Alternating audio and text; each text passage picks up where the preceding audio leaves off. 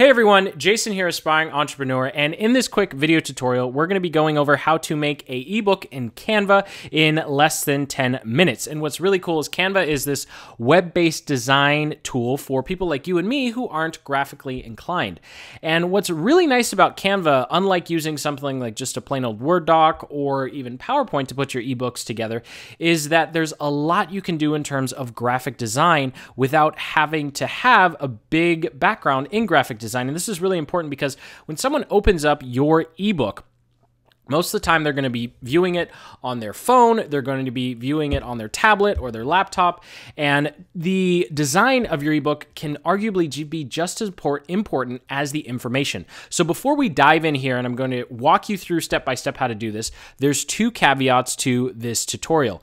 Number one, the free version of Canva only allows you to have 30 pages in one set. So if your ebook is more than 30 pages for some reason, you're going to have to go to a website like smallpdf.com to put all of that together. So you'd make multiple Canva files, you'd export them as PDFs, and then you'd use a third-party tool to slap them all together into one ebook. Number two, if you're doing Kindle ebooks, this is not for you all. So for the rest of us making ebooks, and these are probably like a free offer or something you're offering as part of your, digital course, this is definitely for you. So let's go ahead and dive in. So the first step is deciding what dimensions or size. There are a lot of different dimensions you can choose, but the two we're working with, we're either choosing presentation, the 16 by 9, which shows up great on desktop, or we're going to be choosing 8.5 by 11, which shows up great on mobile. So I'm going to be doing mobile here. I'm going to go ahead and click on magazine cover. So once you've clicked on magazine, you're going to have a nice blank page like this. And the reason why I recommend choosing the magazine layout is because of the layout templates that you have here on the left. What's really nice is when you choose the magazine layout, you get a bunch of different cover ideas, and you also get really, really nice internal layouts as well. Now, a lot of these are free. Some of them are paid. And if you come across any that are paid, I think I clicked on a paid one, yes. So in this particular instance, you can see here that some of these have Canva written over them. So all you have to do is replace all of these images with your own images, and you can go to something like unsplash.com or pixabay.com to get free images. And once you swap those out, you'll be able to use these formats. But what we're talking about right now is covers. So what's really nice here is because you don't have to be necessarily graphically inclined, you can just scroll down here and look at different covers that you could use. And these are all, you can modify them. And I really like the magazine format. That's just me personally. Now, if you choose the presentation route, you have the same ability. You can see here, this is my cover for a particular ebook that's inside one of my courses. And you can see here on the left-hand side, they have a bunch of different templates that you can start with. So that's really the power of Canva, is these templates. You don't have to start from scratch. So you're going to start with a blank canvas, but I recommend going straight over here for your cover to choose a couple and then start playing with them. And so you can see here, this is one cover that I have. This is another cover that I put together. Super, super basic. And I'll go through how I did that right now. So I'm going to go back to the US letter.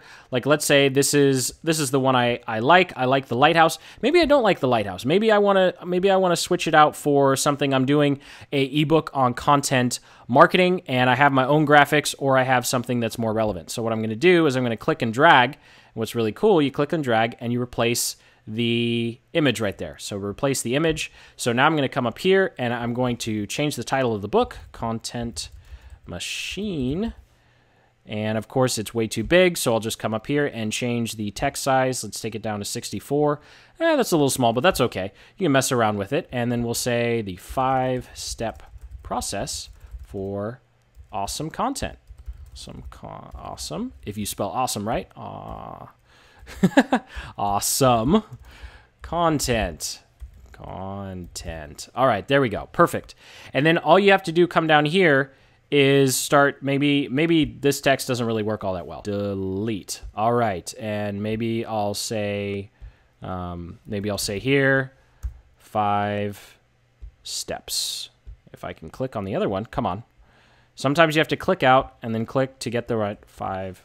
Nope, that's not what I wanted. Command-All, 5 steps.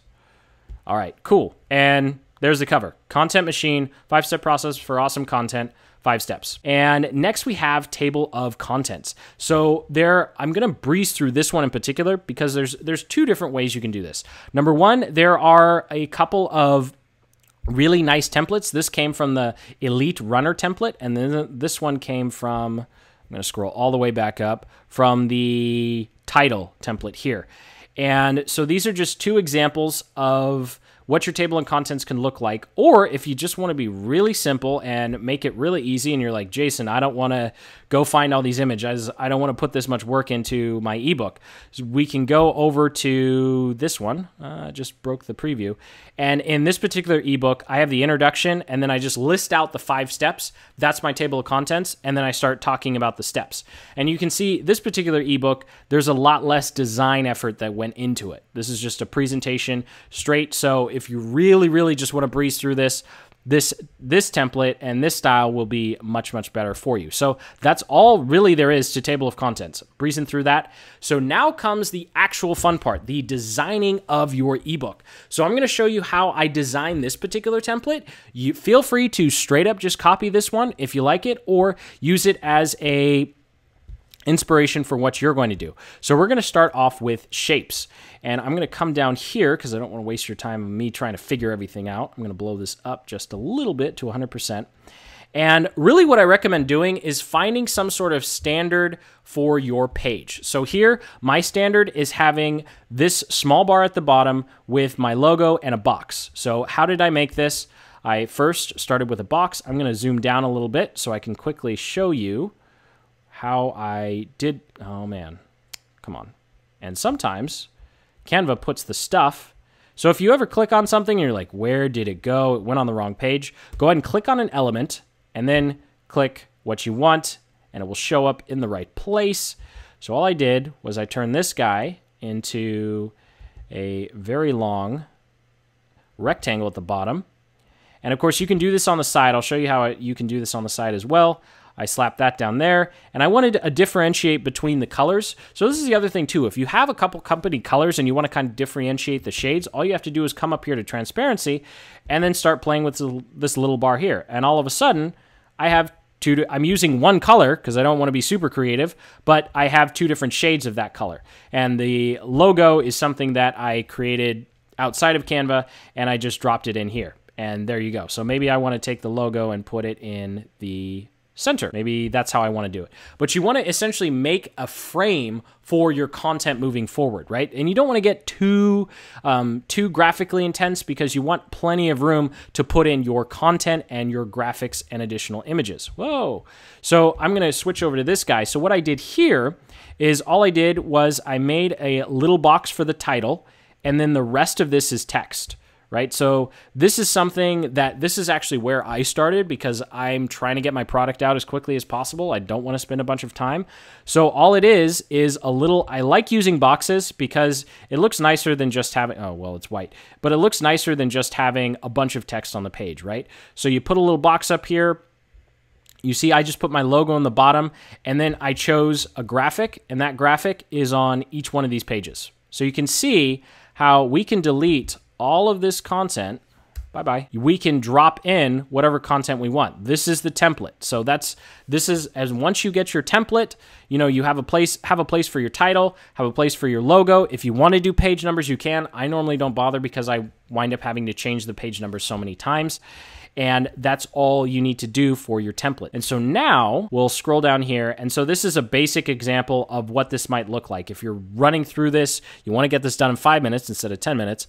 There you go. And I just copied and pasted this from my content. Now for the fun part. And the fun part is the overall design of your pages. So it looks like a lot's going on here, but all it is this. This is the template, right? This is the template. So, you know, in this particular one, our template was the title up here, a little graphic, and the logo. The template here, which seriously, feel free to copy this style, is there's a bar at the bottom, a box at the bottom, and then some rectangles on the left-hand side to segment the content. And you know what? If I want a different graphic or image right here, they have a bunch of illustrations and icons, so you can come into icons. And I really like using the icons because it's just a nice little touch you could do. Like maybe this is about ideas. So we'll drop, oh, See, it went someplace else. So I'm clicking on an element on the screen, then I'm clicking to drop this in.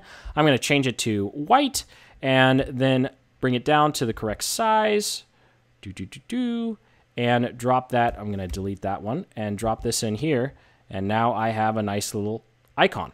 And I can drop in all of my content, as you can see what I did here. And that's all there is to it. I know it can seem like a daunting task, and it can seem like you want to get every little thing right, but it's really not necessary when it comes to putting together your ebook. What's most important is you get your ebook done, you get it out, you can always go back and refine, you can always go back and change it. So thank you so much for watching. If you got some value out of this video, go ahead and hit that like button and then subscribe, because I have a bunch of other Canva tutorials in the description and YouTube playlists on my channel, where I'm documenting the entire process of not only building an online business from scratch, but doing design tutorials like this one, so you can put together great looking graphics and ebooks and landing pages and sales pages for your business. So if you are a fellow entrepreneur, go ahead and hit that like button and subscribe. And as always, keep building the business you love. Take care.